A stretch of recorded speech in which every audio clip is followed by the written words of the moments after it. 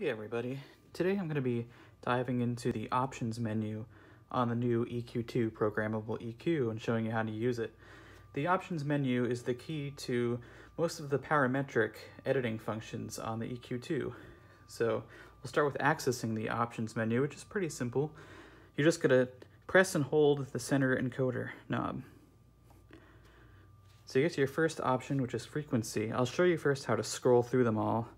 Just as if you were adjusting a frequency, you just turn the encoder.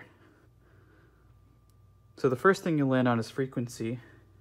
That means you can adjust the center point of any frequency band. So by default, the first band is set at 31 Hertz, which is the lowest band, the bassiest. You can actually set it even lower just by turning the encoder here, all the way down to 20, which is pretty much the lowest the human ear can hear. Once we got it where we want it, you just click it again, and then it is set in place. So we'll go back to the options menu, holding down the encoder.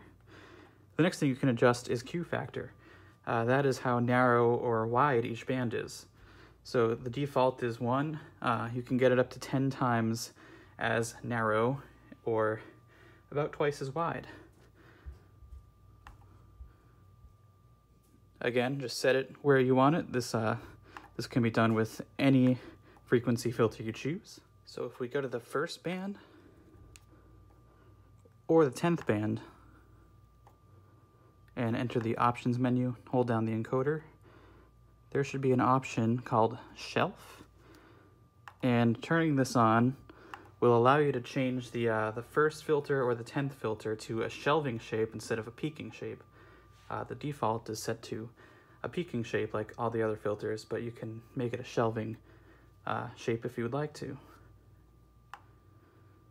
Now, another cool feature is the high pass frequency, which the default is set to 100 Hertz, which is pretty much off. You can adjust that as well. So I hope this helps you get a good sense of what's in the options menu. There are a few more things that I didn't cover, but now you should at least know how to do some of the more parametric editing functions on the EQ2.